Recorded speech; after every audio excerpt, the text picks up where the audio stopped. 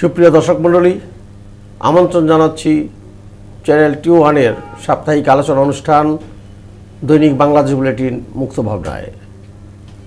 সুপ্রিয় দর্শক, গত শুক্রবার আমরা উদযাপন করেছি মহান ভাষা শহীদের ৬৮তম বার্ষিকী। চিরন্তন সেই ভাষা দিবসের দৃশ্য আবার আমরা প্রত্যক্ষ করেছি আমাদের কেন্দ্রীয় শহীদ মিনারকে ঘিরে। প্রভাত ফেরিতে লক্ষ লোকের সমাগম ঘটেছিল। দেশের রাষ্ট্রপতি, প্রধানমন্ত্রী, রাজনৈতিক নেতৃবৃন্দ পুষ্পস্তবক অর্পণ করে মহান ভাষা শহীদদের প্রতি শ্রদ্ধা জানিয়েছেন। আমরা এই ভাষা শহীদ দিবস পালন করার মধ্য দিয়ে শপথ গ্রহণ করি এদেশের ভাষা, সাহিত্য, সংস্কৃতিকে উন্নয়নের লক্ষ্যে। প্রতি বছরই এই দিবসটি আসে একটি বার্তা নিয়ে। সে বার্তাটি হলো আমরা আমাদের ভাষার মর্যাদা আরও ঊর্ধ্বে তুলে ধরব। আপনারা জানেন, ইতোমধ্যেই আমাদের এই ভাষা শহীদ দিবসটি আন্তর্জাতিক মাতৃভাষা হিসেবে সমাদৃত হয়েছে। সারা পৃথিবীতে ২১শে ফেব্রুয়ারি এখন আন্তর্জাতিক মাতৃভাষা দিবস হিসেবে পালিত হচ্ছে।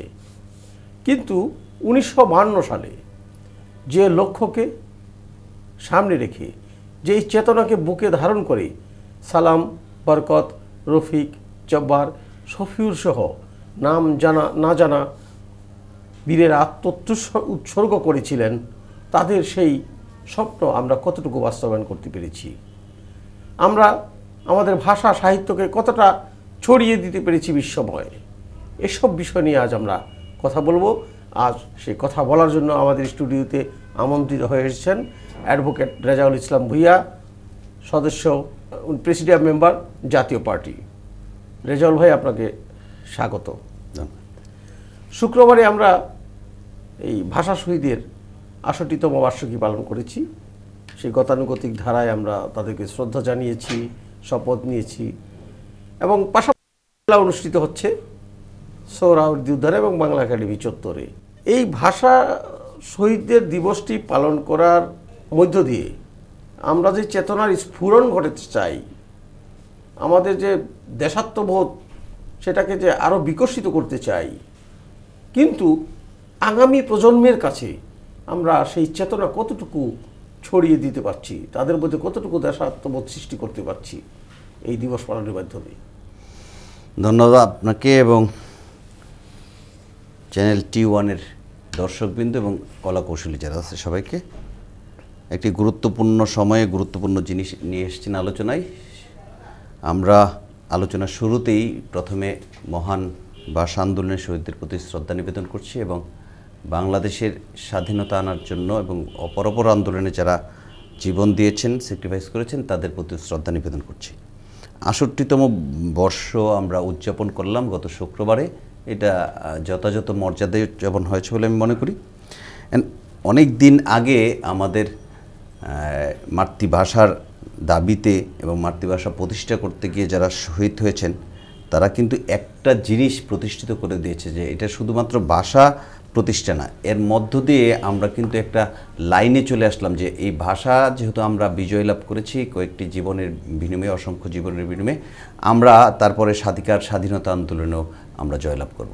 এই পথ ধরে পরবর্তীতে আমরা ১৯৭১ সালে ৩০ লক্ষ শহীদ এবং ২ লক্ষ মা বোনের ইজ্জতের বিনিময়ে সবুজ ঘাসের বুকে এক ফোঁটা রক্তের ছিটা একটা পতাকা পেয়েছি, একটা মানচিত্র পেয়েছি এবং আজকে বিশ্বের মানচিত্রে একটা বলিষ্ঠ দাবিদার দেশ হিসেবে প্রতিষ্ঠিত হয়েছে। এর মধ্য দিয়ে যে আমাদের ভাষা আন্দোলন ইতিমধ্যে আন্তর্জাতিকভাবে স্বীকৃতি পেয়েছে এবং আন্তর্জাতিক মাতৃভাষা আন্দোলন হিসেবে কিন্তু আমাদের এইটা পালন হচ্ছে। আপনি দেখবেন যে একটা সময় শুধু বাংলাদেশেই ২১শে ফেব্রুয়ারি বা মাতৃভাষা দিবস, শহীদ দিবস পালন হতো। এখন কিন্তু আন্তর্জাতিক মাতৃভাষার লেবাসে সমস্ত পৃথিবীতে এটা চালু হচ্ছে। আমি যেটা বলতে চাই এটা হলো যে এই ভাষার আন্দোলনের উদ্দেশ্যটা কী ছিল? উদ্দেশ্যটা ছিল যে আমার সর্বক্ষেত্রে আমার মায়ের ভাষাকে আমি প্রতিষ্ঠিত করব। কিন্তু আমরা আজকে দেখছি যে আমাদের সর্বক্ষেত্রে কিন্তু মায়ের ভাষা প্রচলিত নেই। এই যে না থাকাটা, এই না থাকাটা কিন্তু আমাদের শহীদদের প্রতি একটা অবমাননা হিসেবে মনে করি। 1987 সালে আপনার মনে থাকার কথা, আমাদের সাবেক রাষ্ট্রপতি হুসাইন মোহাম্মদ এরশাদ সর্বপ্রথম সংসদে আইন প্রণয়ন করেছিলেন যে সর্বস্তরে বাংলা ভাষার প্রচলন করতে হবে। এবং তখন থেকে আপনি দেখবেন যে অধিকাংশ অফিস আদালতে তখন ইংরেজি ভাষার প্রচলন ছিল। এখন হাইকোর্টের বাইরে এবং পররাষ্ট্র মন্ত্রণালয়ের বাইরে মানে সব জায়গায় কিন্তু বাংলায় আমরা ইয়ে করছি, কিন্তু আমরা এটা সর্বস্তরে প্রয়োগ করতে পারছি না। একটা সময় আমি দেখেছি 87 সালে এই আইন পাশ হওয়ার পরে সমস্ত বাংলাদেশব্যাপী দোকানের সাইনবোর্ডগুলো তো ইংরেজি সাইনবোর্ড ছিল, অনেকে ইংরেজির বাইরে অন্যান্য ভাষার সাইনবোর্ড দিয়েছিল।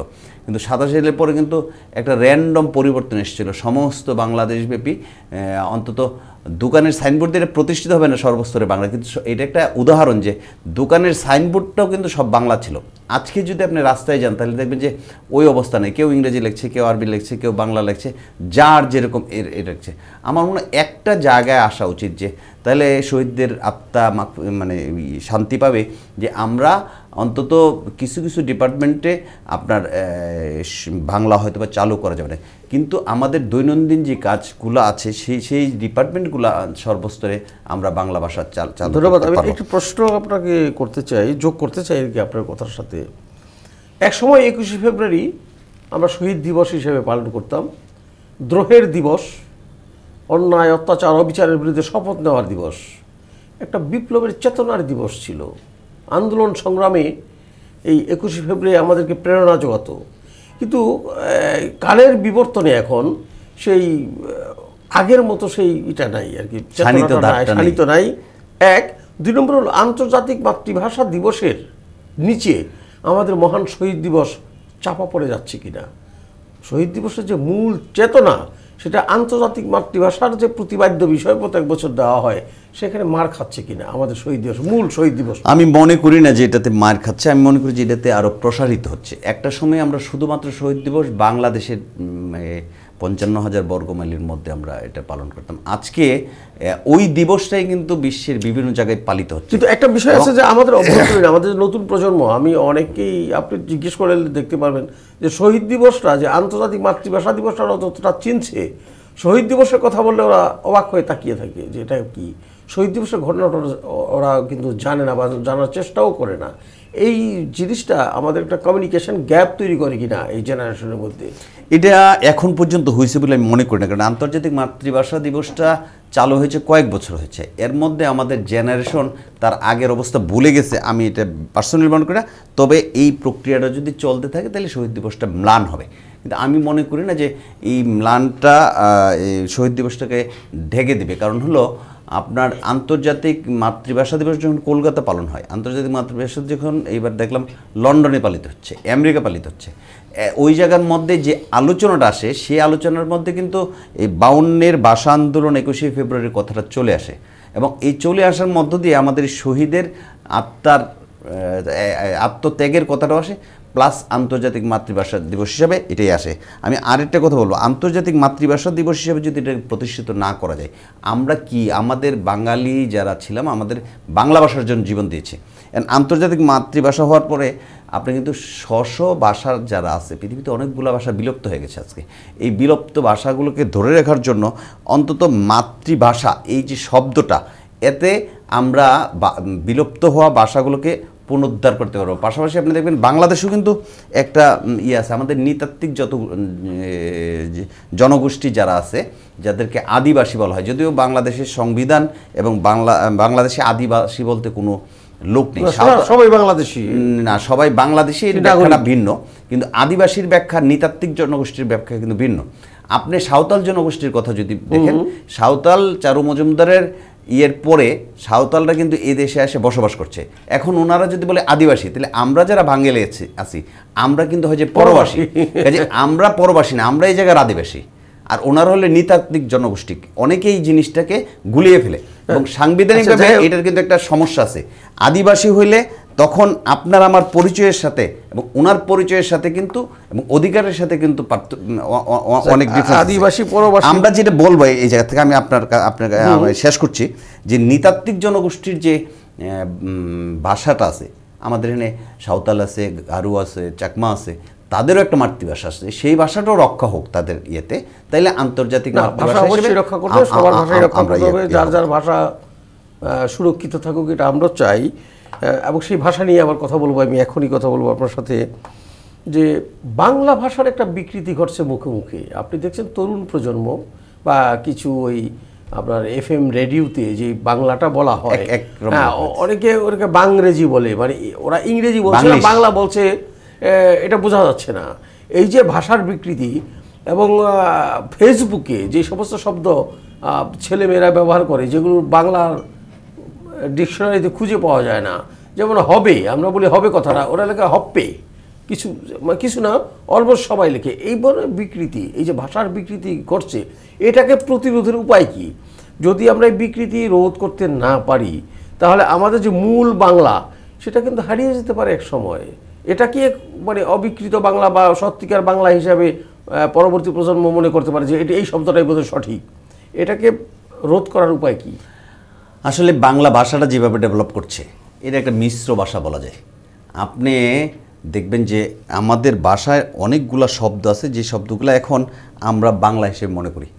এই ভাষাটা পারস্য ভাষার থেকে আসছে, ফ্রেঞ্চ আছে, ইংরেজি থেকে কিছু শব্দ আসছে, আর সংস্কৃত থেকে, বিশেষ করে আমাদের আমার বাংলা ভাষাটার উপরে সংস্কৃতি ভাষাটার যে প্রভাব, এটা কিন্তু অনস্বীকার্য, এবং এটাকে আমরা কোনোভাবেই মানে ইয়ে করার। দেখুন, একটা কথাই আছে যে ভাষা অন্য ভাষা থেকে শব্দ গ্রহণের যেই ভাষার সক্ষমতা বেশি, সেই ভাষা তত সমৃদ্ধ। কথা ঠিক আছে। মনে করেন আপনি উর্দু শব্দ, হিন্দি শব্দ, ইংরেজি শব্দ, সংখ্যার কথা বলছেন, আমরা যে টেবিলটায় বসে কথা বলছি, এই টেবিলটা একটা ইংরেজি শব্দ, ধরেন ইংরেজি শব্দ, রাইট? আচ্ছা, কিন্তু এখন কালের বিবর্তনে বাংলা মনে হয় কাপ, এটা ইংরেজি শব্দ, কিন্তু বাংলায় মিশে গেছে, একেবারে লীন হয়ে গেছে আমাদের ভাষার সাথে। কিন্তু আমার প্রশ্ন সেটা ছিল না। এই কাপটাকে যদি কেউ বলে কপ্প, এটা তো আর বাংলা রইল না, ইংরেজি রইল না, এটাই বিকৃতি। আমি ওই দিকে আপনার দৃষ্টি আকর্ষণ করছি। আমি আসছি, সেটাকে রোধ করার উপায়টা আমরা জানতে চাই। শুধুমাত্র ফেসবুক আর ইয়ে নয়, এখন একটা ভয়াবহ হয়েছে FM রেডিওগুলা। FM রেডিওতে বাংলিশ, যেটা আপনি বললেন, বাংলিশটা এমনভাবে কিছু জকি বলে ওরা উপস্থাপন করছে যে আমাদের এটা সরকারের পক্ষ থেকে একটা ব্যবস্থা নেওয়া উচিত যে বাংলা ভাষার মূল যে ভাষা তার বাইরে এটা উপস্থাপন করা যাবে না। আরেকটা জিনিস আপনি খেয়াল করবেন, ইদানিং আমাদের বাংলা ভাষাটা আরও একটু বিকৃত হচ্ছে, বিদেশি কালচার সংস্কৃতি আমাদের মধ্যে ঢুকে, বিশেষ করে ইন্ডিয়ার কিছু চ্যানেল আমাদের বিরাট জনগোষ্ঠীর মধ্যে এরকমভাবে প্রভাব বিস্তার করছে যে ওই চ্যানেলগুলো ঝগড়াঝাটি বিভিন্ন কিছু শেখার সাথে সাথে কিছু ভাষার বিকৃতি ভাষাও আমাদের মধ্যে মানে প্রবেশ করে দিচ্ছে। চ্যানেলের কথা যখন এসে গেল, আমি আমার এই সাপ্লিমেন্টারি একটা প্রশ্ন করতে চাই। আমাদের বিটিভি এক সময় ছিল একটি মাত্র চ্যানেল, এবং তার নাটক সবাই দেখত, সমাদৃত। এমনকি প্রতিবেশী ভারতের অনেক প্রথিতযশা নাট্যকার শিল্পীরা পর্যন্ত বাংলাদেশের নাটকের প্রশংসা করতেন, পঞ্চমুখ ছিলেন বলা যায়। কিন্তু আজ আমাদের দেশে এতগুলো চ্যানেল, আমাদের চ্যানেলের নাটক দর্শক টানতে পারছে না। দর্শক দেখছে জি বাংলা, জলসা, স্টার জলসা, এই সমস্ত নাটক দেখছে। তাহলে আমরা কি ধরে নেব যে আমাদের যে সংস্কৃতি চর্চার মান কমেছে, নাটকের মান কমেছে? মূলত আমি যেটা বলতে চাই এটা হলো যে আপনি দেখবেন আমরা যখন কলকাতা যাই, বাংলাদেশের চ্যানেল দেখা যায় না, কিন্তু কলকাতার সবগুলো চ্যানেল এখানে দেখা যায়। আমরা তো সরকারিভাবে একটা নীতিমালা করে ওনাদের কাছ থেকে আমরা এটা থেকে রেহাই পেতে পারি। আর বিকৃতির আরও অনেকগুলো মাধ্যম এখানে কিন্তু ভালোভাবে আমাদের মধ্যে চলে এসছে। আমার মনে হয় যে একটা রুল জারি করে আমরা এটা থেকে পরিত্রাণ পেতে পারি। ধন্যবাদ। সময় হয়ে গেছে বিরতির, একটু বিরতিতে যাব। বিরতি শেষে আবার একই প্রসঙ্গে আপনার কাছে ফিরে আসবো। সুপ্রিয় দর্শক, বিরতিতে যাচ্ছি, সেখান থেকে ফিরে আসবো একটু পরেই। সে পর্যন্ত আমাদের সাথে থাকুন।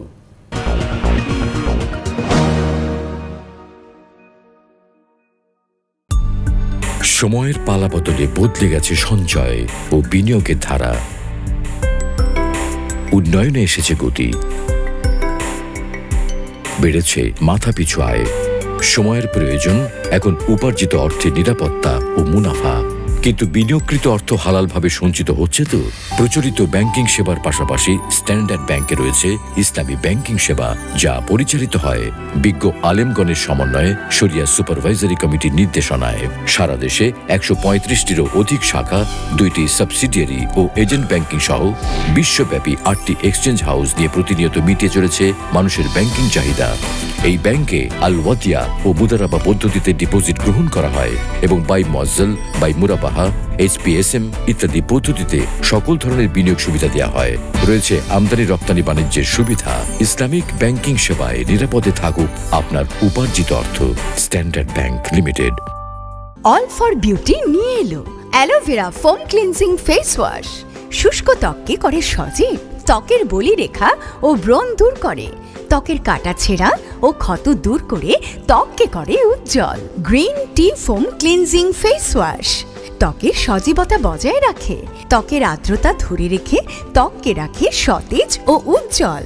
Red ginseng foam cleansing face wash stretch mark দূর করে, মুখের কালো দাগ দূর করে ত্বকের উজ্জ্বলতা ধরে রাখে।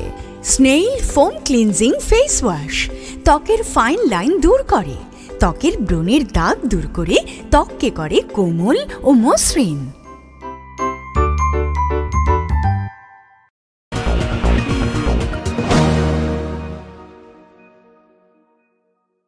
সুপ্রিয় দর্শক, ফিরে এলাম বিরতি শেষে। সাথে আছেন অ্যাডভোকেট রেজাউল ইসলাম ভূঁইয়া, সদস্য জাতীয় পার্টির প্রেসিডিয়াম।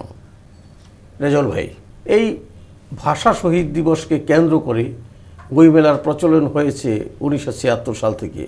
আপনি জানেন যে আমাদের চিত্তরঞ্জন সাহা, মুক্তধারার যিনি স্বত্বাধিকারী, চটের চাদর বিছিয়ে বাংলা একাডেমি প্রাঙ্গণে প্রথম বই বিক্রি শুরু করেন শহীদ দিবস উপলক্ষে। আজকে সেই বইমেলা দিগন্ত বিস্তৃত হয়ে গেছে। সোয়ার্জ উদ্যানে কয়েক একর জায়গার উপরে মেলা হচ্ছে, হাজার হাজার দর্শক যাচ্ছে, বই কিনতে যাচ্ছে, কেউ বই কিনছে, কেউ ঘুরে আসছে, একটা প্রাণবন্ত পরিবেশ। এ পর্যন্ত আমাদের এই অনুষ্ঠানটা যখন প্রচার হবে সে পর্যন্ত প্রায় 3000-এর উপর নতুন বই এবার প্রকাশিত হয়েছে। কিন্তু প্রশ্ন হলো, এই বইগুলোর মধ্যে কতগুলো মানসম্পন্ন, কতগুলো পাঠক প্রিয়তা পেতে পারে? বাংলা একাডেমিক বইমেলা প্রশ্ন শেষ হয় নাই আমার। কারণ আগে আমরা দেখতাম কবি শামসুর রহমান, হেলাল হাফিজ, আল মাহমুদের কবিতার বই মেলা উপলক্ষে বের হলে বিভিন্ন পত্রপত্রিকায় সেগুলো নিয়ে নিউজ হতো। সাহিত্যিক হুমায়ুন আহমেদের কোনো উপন্যাসের 10-12টি সংস্করণ নিঃশেষ হয়ে যেত এক মেলায়, সেটাও পত্রিকার হেডিংয়ে আসতো। কিন্তু এই যে 3000 বই এবার প্রকাশিত হলো, একটি বই নিয়েও কোনো সংবাদ মাধ্যমে শিরোনাম হলো না, কারণটা কি? মূলত বইমেলার ব্যাপারে আপনার যেটা বলেছেন, বইমেলা তো এটার বিস্তৃতি বাঙালির মধ্যে, বিশেষ করে বাংলাদেশের মধ্যে এত বেশি বিস্তৃত হয়েছে যে এখন একটা ফ্যাশনও হয়ে গেছে যে একটা বইমেলা একবার গিয়ে ঘুরে না আসলে একটু মনে হয় যে আনকালচার হয়ে গেছে। বইমেলার পরিধি বিস্তৃতি আগে আমরা দেখছি বাংলা একাডেমির চত্বরের মধ্যে বইমেলা হতো, এখন বিস্তৃতি এরকম হয়েছে যে এটা রমনা কালী মন্দির ছাড়া হয়ে গেছে বিস্তৃতি। কাজে বইমেলার পরিধি বেড়েছে কিন্তু বইয়ের মান কিন্তু ওইভাবে বাড়ে নাই যেটা আপনি আনলেন। আর 3000 বই যেটা প্রকাশ হয়েছে এর মধ্যে একটা খুব গুরুত্বপূর্ণ তথ্য আমি আপনার কাছে উপস্থাপন করব। এর মধ্যে 2578টা বই বের হয়েছিল শুধু কবিতার বই। 2578টা কবিতার বই? 3000 বইয়ের মধ্যে 2578টা বই পত্রিকা দেখলাম কবিতার বই, আর 500 কাছাকাছি কিছু বই হয়েছে গল্প, উপন্যাস এবং প্রবন্ধ বা ও রাজনৈতিক অপর বই। এর মধ্যে সবচেয়ে বেশি খারাপ সাইট আমার কাছে যেটা মনে হয়েছে যে শুধুমাত্র 11টা না 12টা বই এই পর্যন্ত প্রকাশ হয়েছে, যেটা হলো জীবন, নৈতিকতা এবং মানুষের সামাজিক যে এইটার উপর। এখন বইমেলায় বই বেরোচ্ছে, আগের বই বের হওয়া আর এখনের বই বের হওয়ার মধ্যে একটা পার্থক্য আছে। আমরা দেখলাম যে আপনার কিছুদিন আগেও বিশেষ করে 80-র দশকটা আমরা বেশি বই উপভোগ করছি। সেখানে দেখা গেল যে একটা বইমেলার একজন ভালো, হুমায়ুন আহমেদের কথা আপনি বললেন একটু আগে, হুমায়ুন আহমেদের বই কেনার জন্য বিভিন্ন প্রকাশনারা বসে থাকতো। আজকে হচ্ছে কি 3000 বই প্রকাশ হয়েছে, প্রকাশক যারা সংস্থা তারা কয়টা বই লেখককে টাকা দেয়া নিচে নিয়ে প্রকাশ করছে এটা আমার জানা নাই। আমি যতটুকু জানি, আজকেও আমি একটা বইমেলার অনুষ্ঠানে গিয়ে এসেছি, 25টা বইয়ের মোড়ক উন্মোচন হয়েছে। 25টা বইয়ের মোড়ক উন্মোচন হয়েছে, ভিন্ন মাত্রা প্রকাশনী ছিল।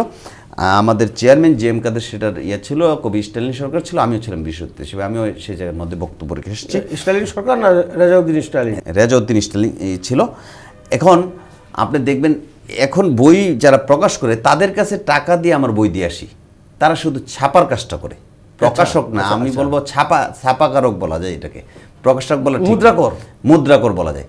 এখন এই মুদ্রাকরের কাজ করছে হলো প্রকাশকরা, আর যারা কবিতার বই প্রকাশকদের দিয়ে টাকা পাইতো ওরা নিজের টাকাতে এটা করছে।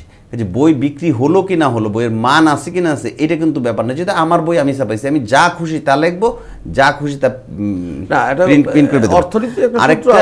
অর্থনীতি একটা সূত্র আছে যে কোয়ান্টিটি এবং কোয়ালিটির মধ্যে একটা সম্পর্ক আছে, এরকম যে কোয়ান্টিটি যত বেশি হবে কোয়ালিটি কমে যাবে, কোয়ালিটি কমে যাবে। এই বই প্রকাশের ক্ষেত্রে এই বিষয়টা কাজ করছে কি? কাজ করছে। আরেকটা ব্যাপার আছে, আমাদের একসাথে কিন্তু অনেকগুলো লেখক মানে আমাদের কাছ থেকে ছেড়ে চলে গেছে, যাদেরকে আমরা বলতে পারি ব্যান্ডিং লেখক। ব্যান্ডিং বলতে গেলে মানে যার নামের উপরে মেলা চলে, যার নামের উপরে বই বিক্রি হয়। এই জাতীয় এখন একটা উপন্যাস, হুমায়ুন আহমেদের উপন্যাসটা আপনি বলছেন 10টা সংস্করণ চলে গেছে, এখন কিন্তু আরেকটা হুমায়ুন আহমেদ সৃষ্টি হয় না, একটু সময় লাগবে। আমরা একটা কিন্তু ইন্টারিম পিরিয়ড আছে, এর মধ্যে দেখেন আরও কয়েকজন বস্তুনিষ্ঠ লেখক চলে গেছে আমাদের কাছ থেকে। এই শামসুর রহমান চলে গেছে, আল মাহমুদ চলে গেছে। এই যে চলে যাওয়ার শূন্যতা, এই শূন্যতা পূরণ হওয়ার জন্য পরবর্তী যে প্রজন্ম আসার কথা, আমাদের কাছে এই প্রজন্মটা আসে নাই। না আসছে না কেন, উঠে আসছে না কেন? হয়তো বা চর্চা, সাহিত্য চর্চা বা কবিতা চর্চা, প্রবন্ধ চর্চার ক্ষেত্রে আমরা এই বই প্রকাশের ক্ষেত্রে কি শুধু আমার একটা বই বেরিয়েছে এই টেন্ডেন্সি কাজ করছে, শুধু এই টেন্ডেন্সি, এবং আমি বইয়ে কি লিখলাম সেটা পাঠক কতটা গ্রহণ করলো সেটা বোধহয়। বই মেলার বাইরে আরেকটা কথা আমার বলা হয়নি আপনাকে, আমি এটা করতে চাই, যেহেতু আমরা আগে 21 নিয়ে আলোচনা করেছি, ভাষা নিয়ে 21-এর ব্যাপারে আমার একটা এই জায়গার মধ্যে প্রস্তাবনা থাকবে। এই জিনিসটা ইতিমধ্যে অনেক জায়গায় আলোচিত হয়েছে। আজকে 21-এর হাত ধরে কিন্তু 52-এর হাত ধরে কিন্তু 71 এসছে।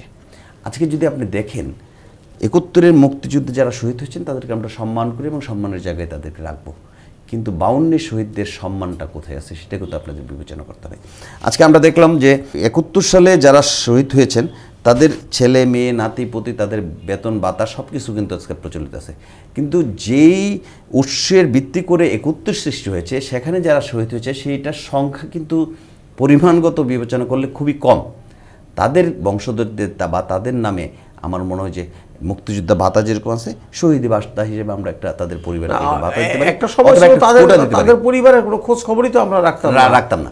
এখন এটা চেষ্টা চলছে তাদেরকে খুঁজে বের করার। আমি রূপক একটা পড়লাম সামাজিক যোগাযোগ মাধ্যমে, একজনের রূপক একটা গল্প লিখলো, সেই জন্য আমার এটা হলো, কারণ আমরা সামাজিক যোগাযোগ মাধ্যমটাকেও কিন্তু করতে পারি, অবলম্বন গুরুত্বপূর্ণ এটা পারি না। সেখানে লিখলো যে একদল লোক শহীদ মিনারে খালি পায়ে ফুল দিতে যাচ্ছে।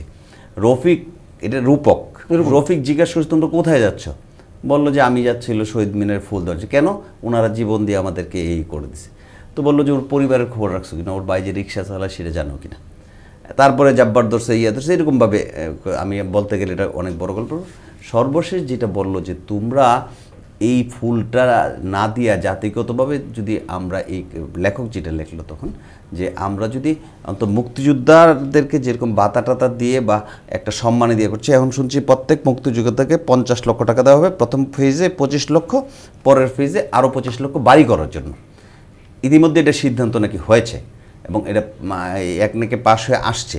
তো এইরকম আমাদের সামান্য কয়জন শহীদ যারা বাসার জন্য জীবন দিয়েছে, ফ্যামিলিগুলা আজকে মানে চরম দৈন্যদশার মধ্যে, অন্তত তাদেরকে জাতির সাথে পরিচিত করা দরকার। এবং আমি মনে করি যে এরকম মুক্তিযোদ্ধা ভাতার মতো একটা শহীদি বার্তা চালু করা দরকার, এবং তাদেরকেও একটা চাকরির কোটা ছ অপর জায়গায় যদি দেওয়া যায়, তাহলে তাদের জীবন আজকে যে উৎসর্গ করে আমি স্বাধীনভাবে কথা বলতে পারছি, একটি স্বাধীন দেশ পেয়েছি, সেটার একটা যথাযথ মূল্যায়ন হবে, শহীদের আত্মা সেখানে শান্তি পাবে।